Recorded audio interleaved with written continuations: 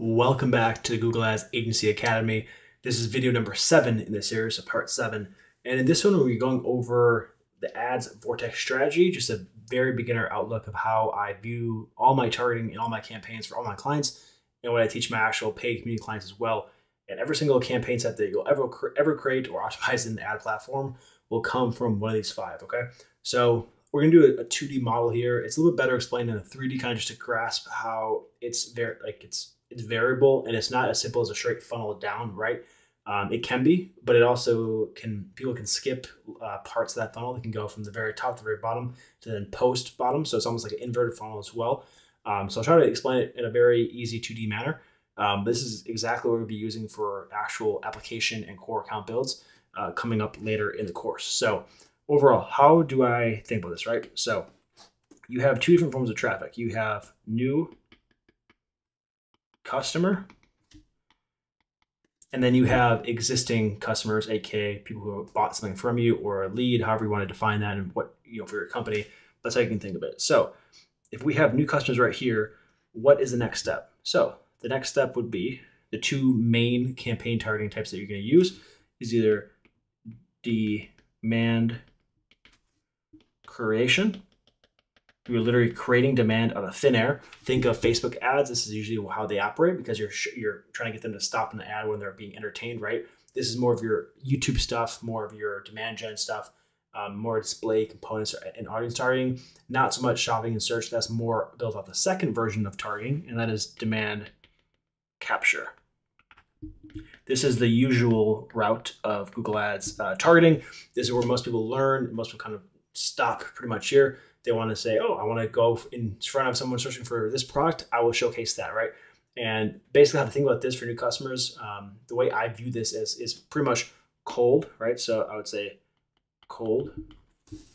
And the reason being for this, that's pretty bad cold. Let's do cold traffic. Now, the reason being for this, because demand capture could also be warm, and that could be someone searching for a Nike basketball shoe. That is a person looking for exactly a product or service that they want from a specific company, right? So that would actually fall under protection and collection or branded search query.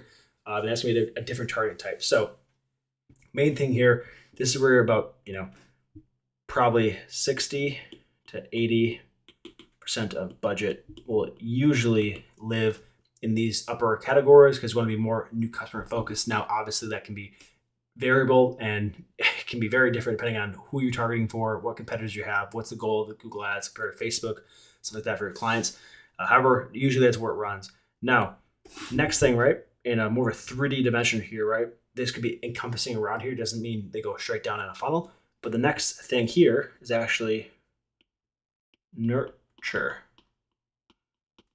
But the key component here, you're not doing generalized remarketing. You might have to for, like, say, a local service business or someone who doesn't have a lot of traffic, but your goal here is to exclusively focus on engaged traffic only. The reason being here, right? If you have, say, let's say I have 10,000 visitors come through through your ads in the last month, the last 30 days, I'd only want to showcase my ads and my remarketing ads to the most engaged and most qualified traffic possible, right?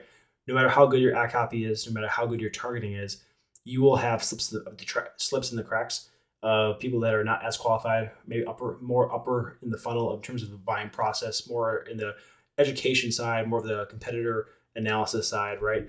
And you don't want to waste too much ad money on them. Again, you can have generalized marketing campaigns, and that's a good strategy for most people as well. However, where meat and potatoes of this is getting into, let's say started checkouts, 50% VSL viewers, product page visitors.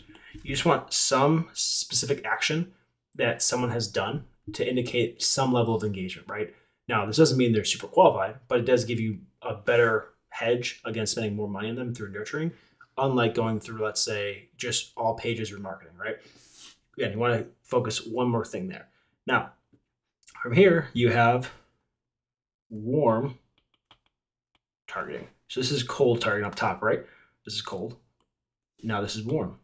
Now, how do you do this? So there's 2 more targeting types here. One is protection and collection. And this is your brand traffic. So the people searching directly for your branded name in a search query. And this is, again, where I want to separate off both. I want to separate this compared to this. I don't want my branded in demand capture. I want to have an accurate representation of new customers or cold traffic metrics compared to a branded search query, and kind of identifying off that, right? And there are instances where you don't need a lot of protection and collection campaigns. There are instances where you need a lot. It's a lot of times dependent on who you're working with, what's the sales cycle. Do you need to update their targeting and the messaging to a new time, right? Let's say if you Black Friday, Cyber Monday deal, maybe you want to send all brand traffic to that page and not have all your organic traffic go to your homepage, right? And have a big drop off, not seeing that sale or not seeing the deals they're promoting right now.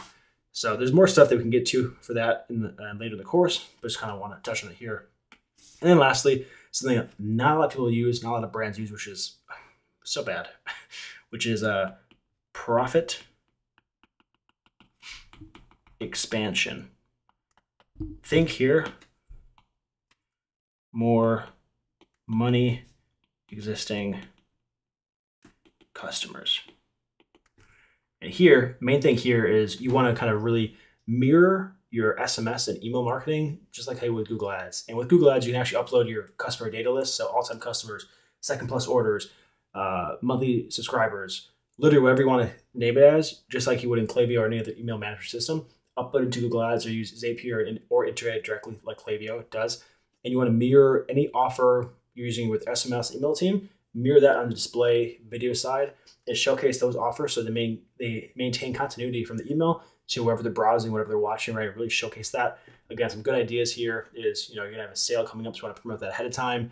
Want to release a new product. If I bought, let's say you're a furniture company and some of your people just bought a bedroom table, why don't you show them the side tables on the bedroom side tables, whatever they're called, nightstands.